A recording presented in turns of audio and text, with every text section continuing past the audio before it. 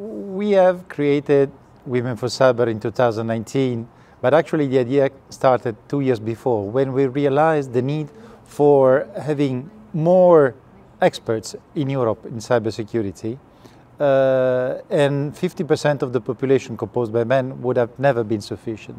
So we started this idea in EXO, the European Cybersecurity Organization, and we grow this idea as a foundation at European level, which actually expanded to all the different countries. We have now more than 15 chapters in the European countries, and Spain chapter is probably the most efficient one.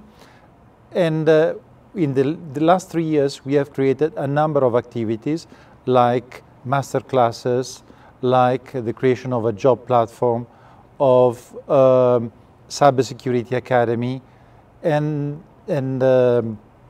this is really contributing to the attracting women competence, but also men together with women, in this wide endeavor that is for Europe, cybersecurity and the protection of all the digital growth.